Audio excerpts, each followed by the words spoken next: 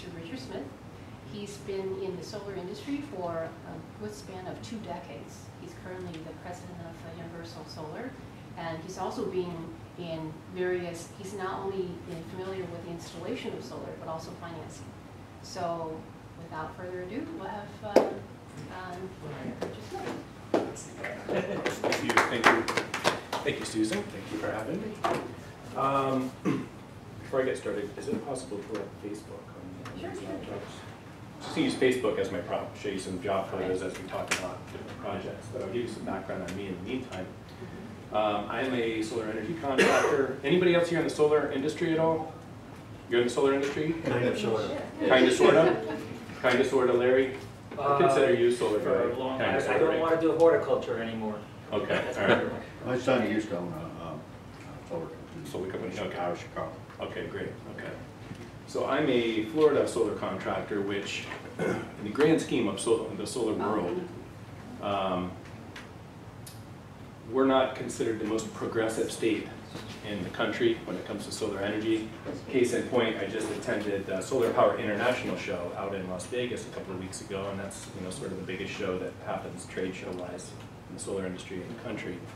And it's always funny to go around and talk to the different vendors, and they're very eager to talk to you, and they ask you, well, where are you out of? And you say, Florida, and their expression changes right away. They know, okay, this is probably not a high volume guy at Sun Edison or Solar City or one of these big massive companies. But they'll usually humor me and, oh, it doesn't work. Wireless connection. Not found. Here we are talking about technological innovation. Florida solar sort of lags behind when it comes to solar policy. I don't think that's any secret, especially in this crowd. In fact, you've seen some pretty politically charged discussions going on this year throughout this election cycle. We have this vote no on one coming up in November, where we have a utility-backed solar initiative disguised as a grassroots effort. No, these are my opinions. I'm going to couch everything against that. My opinions, okay. But the fact is that it's a utility-backed amendment that they are proposing that would prohibit the sale of solar electricity by third parties. For example, if this were a private business, it would prohibit me from coming in as a solar company and saying, hey, Mr. Business Owner, allow me to install a big solar system on the top of this building, and I'll sell you the energy that it produces at a reduced rate versus Duke Energy or OUC or whoever your utility provider is. This is pretty commonplace in most states in the Union, with the exception of Florida and a handful of states like North Dakota, Wyoming, places that don't really care about solar energy too much, don't have the option to care about solar energy.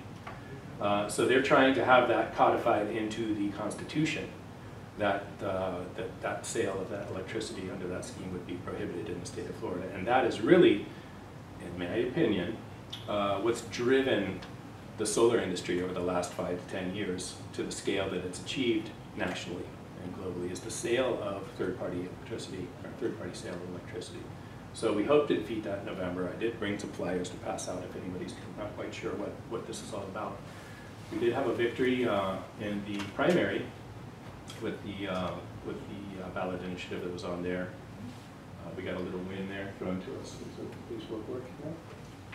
No, I can sign in under mine, or you could sign in under yours. We're just going to go to Universal Solar's Facebook page. No, oh, I'm using a hotspot. It should be the server. All right, well, I'll just keep rolling. Well, there's no service here. Yeah. Hey, this is an AT&T dead zone, apparently. Yeah. Oh Okay. my goodness, you're kidding They me. don't have Wi-Fi here? Most of the library. Well, maybe the library has Wi-Fi. Well, but It is connecting. The utilities are Connected, talking. I'll give you I some. have a personal hotspot. I'll give you some background on me in the meantime. I started in the solar industry in I say I started in the solar industry. I started dealing in solar products in 1996, and primarily solar pool heating panels, which was the solar industry in Florida up until about 10 years ago. First came into contact with it there. I worked for a wholesale distributor called Hughes Supply, a pretty big distributor in Orlando. They started in Orlando. And it brought me into contact with these solar companies that I had never even considered before, these little solar companies all around the Central Florida area that are putting in solar pool heating systems. Well, some of these companies were putting in solar water heating systems as well, which was pretty radical stuff to me at the time. And that technology is fairly old. It's been out, for well, technically 1,000 or 2,000 years, I guess, if you really want to go back. But in its modern form, it's been out for around 50 years or so, with copper and glass collectors and a tank and a little pump. Solar electric systems, which are, we say the sexiest solar systems, those are the ones that people get excited about, really didn't come into play in Florida in any recognizable scale until, I would say, about 10 years ago. There was, and some of you may remember, there was a state rebate program that was fantastic when it started, and it was the scourge of the industry by the time it ended. And I lived through that period. I was heading a solar company in Longwood, and I can tell you that that program really drove sales for our company. It got people stimulated, it got the public interested. They believed that if the state is behind it by supporting a rebate, then it must be okay. This must be real, it must be something worth looking into. So it did move a lot of units from that perspective. As you may or may not know, the money did run out. This happens in a lot of markets. Solar is very appealing to the public. It's got a very high consumer approval rating anywhere you go among the public. So any real solar programs that come into place typically get exhausted a lot faster than the regulating body may anticipate. So that program, I use the term sunsetted in a sort of a negative fashion. It ran out of money. There was a lot of back and forth between the state legislature about how to fund this program, whether to fund it, how much to fund. They have too many people applying for these rebates, and they settled. I believe at the end they were paying 50 cents on the dollar for the rebates, and they closed the program out. Something very interesting from a consumer perspective back then. Our company was selling systems at, I'd say, between $7 and $10 per watt installed back then, and that was kind of the going rate. Solar cost a lot more only 10 years ago. It was flying off the shelves because there was a $4 a watt rebate, which would bring the price down to $3 a watt if you were very lucky and it was a very large system, or maybe $6 a watt if it was a normal residential system. So $6 a watt installed, people were very excited. We were just taking orders and running out of paper for this stuff. Fast forward to now, the average installed cost per watt is about $3.25, $3.50 in this area on a residential system. Without a rebate. Pardon? Without a rebate. Without a rebate. So actually, most folks are paying significantly less right now for a solar system than they were 10 years ago with the state rebate program, where there's all this fanfare going on and people couldn't order them fast enough. The nature of rebate programs, like I said, is it's an endorsement, it's a third-party endorsement by the government, which is pretty powerful, pretty strong, and that's what really kind of drives developing industries, not just solar, but a lot of different industries. They get the rubber stamp of approval from the government, and the place takes off. So that sort of brings me to the current state of affairs. You know that, and I know this group probably pays more attention than the average consumers do to programs that are out there, but right now you've got, say, Duke Energy, and Duke Energy is an investor-owned utility. And investor-owned utilities are not typically very friendly towards solar. Again, these are my opinions, Richard Smith only, but they're typically not very friendly towards solar energy or any renewable energies unless they can own and control them. Then they view them very favorably. You have munis, we call them municipal utilities, like OUC, GRU, Gainesville Regional Utility. They are much more friendly toward solar energy. They're owned by the ratepayers. The taxpayers basically own these utilities. They typically cooperate much more eagerly and effectively with companies like ours and even larger solar development companies than the IOUs do, investor-owned utilities. So you may be aware that there's a program with OUC that is one of the best programs really in the southeastern U.S. It's a production-based incentive, they call it. And what they do is they pay you 5 cents per kilowatt hour on top of the retail rate for all electricity that you generate that comes from solar. Very fantastic return on investment. The customers are very happy with the solar program. That program is changing, we're told, and this is not on the website, it's not published yet with OUC, but we are told within the industry that the program is going to end at the end of this month and be replaced by a different program. which is going to be a direct sales model by OUC, where an OUC will sell the systems to their ratepayers through some as yet undetermined mechanism that we're not quite sure of. They put an RFP out a little while back, a request for proposal from companies like mine to bid to be the installation company that could put in all these systems. We read through the RFP and we opted to not bid. A lot of solar companies opted to not bid on it. Similar to some of these community solar initiatives, a lot of companies will opt to not bid on those. And I can go into why, if anyone has any questions about that kind of stuff. It's sort of Business decision. it's a business, it's economic. We're all solar people and we love the sun and we love solar energy, but you do have a business that has to be profitable in order to stay in business. So that's my background in solar. I'm going to open it up if anybody has any questions for me. I don't want to get into a sales pitch for my company or anything like that. I truly just want to answer, kind of consumer-based questions if anyone has any. Well, I guess along those lines, because I'm developing zero energy apartments, so Okay. Working with Superior. Sorry, I've been working with them for a while. Okay. But, yeah, so because I've been looking at that as obviously potentially better to build within OUC's area. Was still only looking about $4,500 a year for free, which is great, on the system per building. But when I'm looking at a revenue of $140,000 per building, doesn't make a huge difference. But he said that's likely to end, and they're switching over to. We're switching over to the new program now. I will tell you the other inside baseball on it is that if you submit your application before the cutoff, they'll grandfather you in. They'll basically let you go in, and that's whether you move forward or not. You don't have to sign a sales contract or agreement with the company. You just need to submit that interconnection application, from what I'm told. So you may be able to do something there. Yeah, there. Is there a clause in this vote that we have to vote no in that has anything to do with energy storage? Not that I'm aware of. And off-grid, if you don't want to be off-grid, is there still the same fee that there always was? There's still a fee to be connected to the grid, even if you're totally net zero. There's still an interconnection. There's a fee, a monthly fee. But if you're not connected, I think there's now a fee. They are. I don't know. Is there now a fee, or are they trying to? I don't know. I'm not certain about that it's been imposed or not. I keep hearing that they are getting together to come up with a fee, and it's going to be some, pretty punitive fee. Wow, So I want to if we be get in a that 1-2 business, punch charge and lose- people who don't buy For my nothing. product? Yeah. Wow. Yeah. We lose that vote and Trump wins, Got we it. might as well stop solar in Florida. Well, there are some people that would like to see that happen. That's for sure. Yeah, there's, and you may have seen this covered in the press, and I'm not totally up to speed on it, but I keep hearing that it's, they're trying to make it illegal to go off the grid. Somehow it's going to be, you're a criminal if you disconnect from the grid to produce your own power.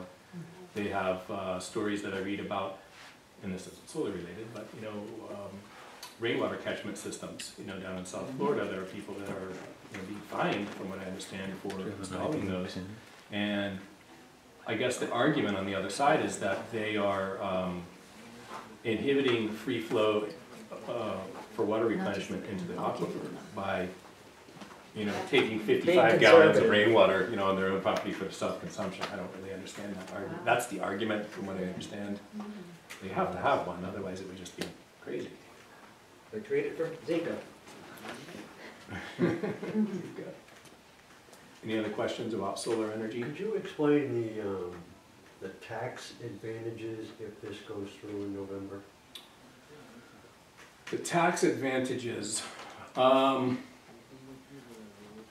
really aren't any real tax advantages other than for the folks that are installing the systems. They're basically under the scheme that I laid out before. If this was a commercial building, I come in, I say, Mr. Building Owner, I put a system on here at my expense and I'll sell you the energy. I am now taking the 30% investment tax credit.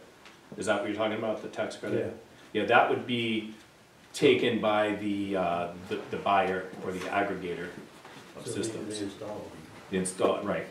Well, maybe not the installer, it may be a third party, and often it is. It's a third party, kind of like, that's sort of Solar City's model, where Solar City's an installation company, but there's a bank very closely connected to them that owns everything. So there's no real tax advantage to the consumer?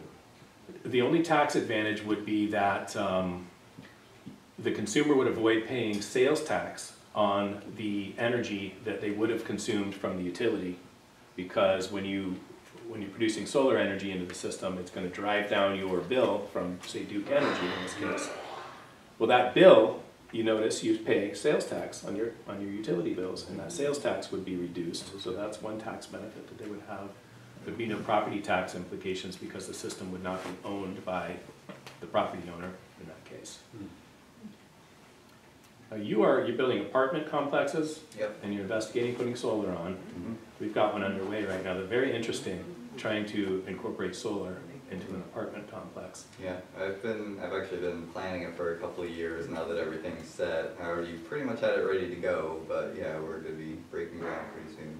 So. And are you doing just common area electricity needs, or are you doing individual units? Yeah. So I'm doing one building for now, and actually I'm talking about that right now with them as far as splitting up the meters or using it as one common area. That's mostly regulations more than my choice, so depends. I know going into the apartment complex, getting more buildings is going to be a little more involved. I also have a backup system, but it'll also be, again, talking about going off the grid. At that scale, it makes a lot more sense to go off the grid than on a single building. So, first building is planned to be grid tied. The second one is planned to be grid tied, but also able to go off at any point. And I mean, I could just store it all anyway. So. Are you looking into storage at all, like battery storage? That's part of it. Well, same thing at the grid. I've got, and even more, I've got a closed loop system I can actually funnel the electricity back into to get some back out of it and get some at night as well. Good idea. Okay, that's cool, yeah. So yeah, I don't even necessarily have to use batteries on that one, although I'd likely have a smaller set of batteries to have the available electric for night, but I'll also have hydro going through. Wow, okay, so pretty progressive operation over there. Yeah, it's not as complicated as it sounds, but so much to work with. Yeah, there's a lot more storage talk going on, with battery stuff. We just got approved about 2 weeks ago as Tesla's authorized reseller for Florida. We're one of 2 companies in the state of Florida that can resell these Tesla Powerwalls, which have very little economic benefit in Florida, in my opinion, but people seem to love them and they want them. They have to have them. So from a business perspective, it's great. From an economic perspective, we need higher utility rates, I think, to justify putting those things in, or time of use billing, or tiered billing, or something that would justify it. I think the main justification would be hurricanes. If you Backup set up a power, system it's got now- a, right, it's got a real use for backup power, definitely, but it doesn't provide a tremendous amount of backup power. It depends on what you're trying to power. Run my refrigerator and electronics in a hurricane and I'm happy. Yeah, if you can do that, that's usually what we'll do with battery backup systems, is we'll run what we call a dedicated circuit. They'll have their vital things on this one circuit that will be backed up by the battery bank. But speaking of economics, you were saying that most residential installs now are running like 325 to 350? I just use that number because it's in a range. I mean, Right. we see residential $2.70 a watt to $4 a watt, depending on. Okay, well, but that's still eligible for the 30% federal tax credit, right? Well, it is if the person filing for it is. Right, right, assuming they're Predicated paying enough upon that. taxes to take it. Correct. Right, but the economics then seem quite compelling. If say the install's $3 a watt, that gets it down to $2.10 after the tax credit. What kind of rate of return are you looking at there? 5 years? That's what we see a lot of times. Yeah. Yeah, that's a 20%. If it's We a skip 5-year 9 years, payback, though. even if it's a 10-year payback, that's a 10% rate of return, tax-free, guaranteed, indexed for inflation. Show me anything in the world that can even come close to that. Yeah. There is a company that kind of leases them to you for, they claim less than your power bill would be. Right. Or kind of rent to own. Yeah, because less than your. if the rate of return's up to 10%, they could borrow money at 6 or 7%, split the difference with you, and there you go. That's Another actually, investment. I mean, I was working, that's how I was originally working with Superior Solar. I was getting remotes to basically start that, essentially what Solar City, similar to what Solar City does, but actually within OUC's area with that tax credit, you could get people's payment down to basically half of what they were paying Right. at that level. And that was the main thing with the solar loans, because, you know, 10-year solar loans will generally put you at about 50% more than you usually spend per month if you get a 10-year solar loan. If you have a 20-year solar loan, it gets it closer to about 3/4 of what you spend. So if you can manage to get a solar loan, no money down, but they're hard to find, and First Green Bank's the only one that I know that'll even do 20-year. There are more coming online. Yeah. Believe it or not. We use a company called Mosaic, Mosaic Solar Loans. They're, I think maybe they're out of Oregon. I'd say probably 70% of our loans are through Mosaic. We use First Green Bank quite a bit. We do try to keep everything as local as we can. There are a few other companies that, and there are some that go out to 30 years now. I remember 10 years ago sitting down with Fifth Third Bank in our conference room, and I was trying to explain to the banker how great of an investment solar PV is. This is, again, during the rebate program, everything's going great. And how secure of an investment it is, how great the return is, even if it's not, you know, you say a 10% tax-free return, look at the tax-adjusted value of a return like that. If you compared it to something where you're paying capital gains and different things. Yeah, it's untouchable. Yeah, it's incredible. There's nothing really. you can And invest your money in like that. And what are the risk points? You know, the sun doesn't come out anymore, or the power company cuts rates in half all of a sudden. Neither thing has ever happened. So, and you know, right, yeah. But I was in the meeting with the Fifth Third Bank guy, and I said, look, you'll loan money, you loan $300,000 for a motor coach that plummets in value the second the guy drives it off the lot. It consumes massive amounts of resources, needs a tremendous amount of maintenance and money just poured into this thing throughout its useful life. You will loan money for that all day long without blinking an eye. But for a solar system, which is a silent, no moving parts investment that's on the site, it's a fixed asset. You don't quite understand that. You know, it works for 30 to 50 years. It doesn't need a lot of maintenance other than cleaning. Or possibly more. Pardon? Longer than. It could, well, and it will last longer than that. You know, now is it effective? You know, for 100 years? You know, I don't know. But there are solar panels out there from the 50s that are still producing. NREL's done research on that. Panels die from moisture, so the panel. There are glass panels where there's a sheet of glass, the solar cells, and then another sheet of glass. And if those are sealed with silicone, there's absolutely no moisture infiltration. Those panels might last centuries. Really? The ones that just have a plastic back sheet, they're not going to make it to the 100-year mark. They might make it to the 50-year mark or even the 75, but nobody in 2300 AD will be using them. But glass, silicone sealed, yeah, those might last centuries. That's impressive technology. I mean, we're all biased, obviously, pretty heavily towards solar, so we're talking to ourselves here, but I agree. Have you worked with any possible solar co-ops, or have you thought about? We've looked into that. We've done, not co-ops, but we call them neighborhood programs, where we may come into a subdivision and over a 90-day period, we'll try to get as many people signed up to get a solar quote as possible, and then we'll put discount levels on participation. You know, say if 10 homeowners join the program and agree to move forward, then the discount is X% off of their quote, because each quote is individualized. You know, each site is unique, and we treat each customer as a unique site and a unique customer. But if they get 25 people to participate, then there's another discount level that comes into play. You know, so we've done it. And we've been doing that, let's say for a good 5 years, good 5 to 7 years. And that concept I borrowed from, there's a company called 1BOG.org, One Block Off Grid. They're out, I think they're from maybe Washington or Oregon area. They're a nonprofit, from what I understand, they're a nonprofit that's a true third party that comes into an area and will, sort of like a co-op, vet various solar companies, various materials, and select a group installer and then a materials provider. They're negotiating with not only the installer, but the material suppliers on top of that to leverage them for better pricing, bundling it, and then doing a group program. So it's probably the best way to do it kind of thing, you know, because they're truly a third party, they're not profit, they have no financial interest in the whole game. So I sort of borrowed the concept and applied it to our for-profit business and said, well, how can we drive this down? How can we drive these costs down? Because we legitimately can. If we get a neighborhood to sign up and there's 50 homeowners in there, that's a large commercial project, basically, is what that equates to. Okay, now, 25, let's say if we get a group of 25 families, how much discount do you think that would be able to provide them? We'll usually go up to 20%, up to a 20% discount from our best price, because there are economies of scale for us too.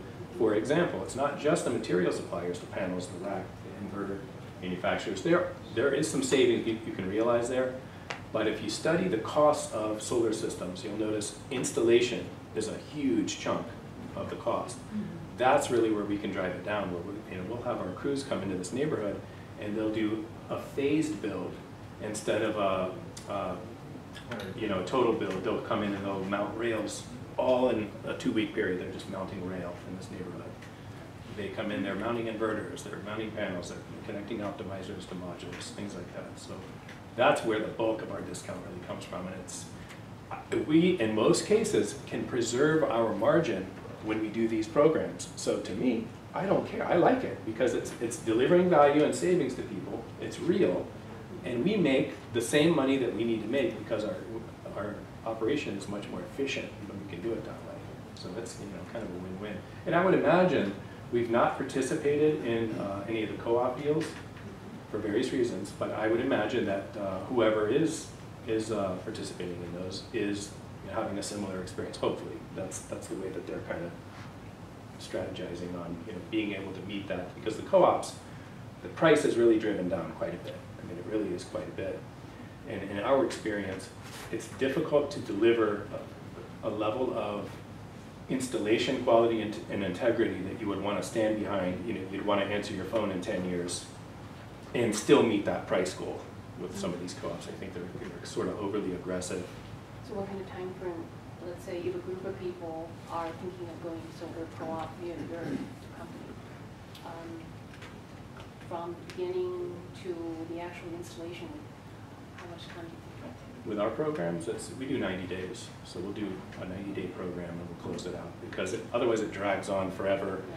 You have some people want to do it now and some people want to wait, and it's sort of, you have to have a hard closeout in my experience to kind of push people that way. But I mean, the normal installation is, right now, depending on the municipality and how difficult it is to get a permit, 4 to 6 weeks, somewhere in that range, is what it generally takes. Sometimes it's 3 weeks. No. To have your system up and installed and commissioned and running. How long does it take to get a permit now? It could be anywhere from a day to 3 weeks. Are you trying to sell as much as you can right now coming up to the vote? We're not trying to necessarily. We're at capacity. I think most solar companies right now are very busy.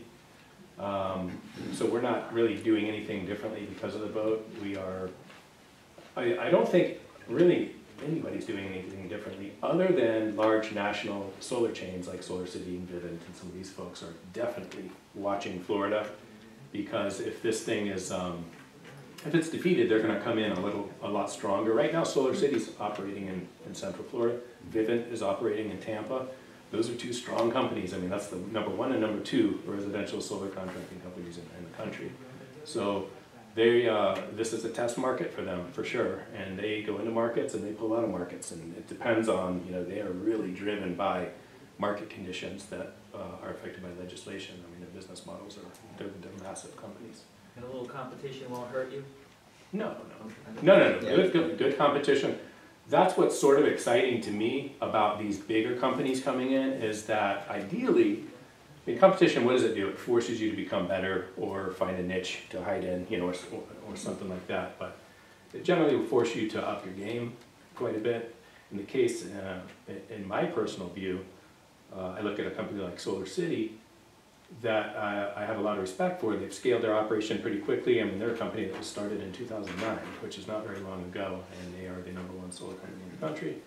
So they've got a lot of things that little companies like us can learn from, but they do have challenges on the consumer side. If you go and you look at reviews online, for example, which our company, I mean, we live and die by reviews. We are dead serious about online reviews. I believe personally in the power of online reviews. So their company, I think, scaled too quickly, and when that happens, you lose something in the quality and when you're touching customers out there. So that's evident online. If you go and you do some research on Solar City and Vivint, Vivint has a slightly higher rating than Solar City does. We try to maintain a 5-star or whatever the equivalent is on every site. As far as I'm aware, we do have that. Actually, I think we have a 4.8 on solarreviews.com, which is a fantastic site for consumer reviews on solar. How durable are these panels nowadays? They are, what I'll usually tell people is they're as durable as a car windshield, in that they're able to withstand similar impacts. It's tempered glass, after all, tempered glass versus tempered glass. They are, you know, the biggest thing that could damage a solar panel is going to be a tree limb, a tree branch, something flying through the air in a storm. They're usually mounted at an angle. Hail really doesn't have too much of an impact on solar panels because of the angle. The hail's coming down, it sort of deflects that way. It's not parallel or perpendicular to the hail. So very rarely do we have any issues with a solar panel that's broken, or Are solar panels covered by homeowners insurance? They are. If you if you inform them that you have a solar system installed, then they are. If it's a manufacturing defect, for example, like you were talking about the delamination, they call that happens where the water can penetrate in there. Those are covered typically by manufacturer's warranty, and that's a 25-year term. The manufacturers will have what's called a production warranty. It's very interesting with PV panels. They have, you know, there's a structural warranty that says that, look, if this thing disintegrates or something happens to it, we're going to cover it. And those are usually between 5 and 10 years. And for the structural warranty, well, they have a power production warranty that's 25 to 30 years generally. Most of them are 25. Some of the newer companies will have a slightly longer warranty to get some market traction. Those are power production warranties. Well, the nature of a PV panel is that if you do have an issue in which there's water intrusion, hazing, yellowing, anything with the glass, that's going to affect the power production. And so the power production warranty almost serves as a soup to nuts warranty for the panel for 25 years. If you can tie it to power production, which almost anything that happens to that panel is going to affect the power production. You mentioned that you welcome competition because it helps make you better.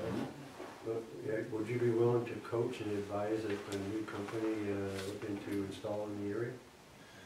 Would I be willing to coach and advise?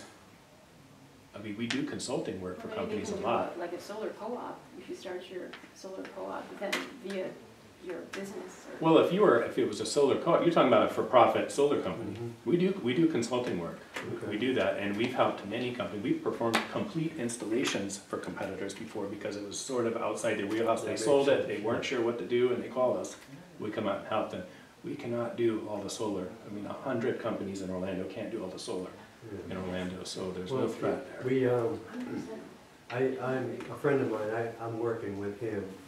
I actually manage. He has an electric bike shop up in Longwood. I manage his store. He's a doctor, and he also sells solar panels in Haiti right now and installs them. And we're thinking of starting here in Florida, especially if all this comes about. And his major concern is installers. That's his major concern. Yeah. Because he's got access to the panels and batteries and whatever we need for that. Yeah, it's a specialized trade, and it's difficult to find the guys that are trained. You know, especially in Florida, our market's different from a lot of the country in that we've got a lot of solar thermal here as well. We got pool heating, water heating, solar attic fans, and PV. If you go to you go out west, they really don't deal in solar water heating very much. You know, it's not that big of a product there. So our technicians, for example, I mean, we've got 3 full-time crews, or 3 full-time crew leaders And all three of those guys have, I would say, minimum 10 years experience in the field in Florida, working before they can meet a crew. And then we've got, you know, a helper, minimum one helper with each crew, and even those guys have, you know, usually a few years experience. We tend to look for people with a background in, as an electrician apprentice, roofers are really good in background, and plumbers are pretty good backgrounds. Electrician and plumbers are great backgrounds, as long as they're not afraid of heights. That's like the only thing with these guys. Can't be afraid of heights. Well, we really appreciate Richard's Yeah. spending the time with us.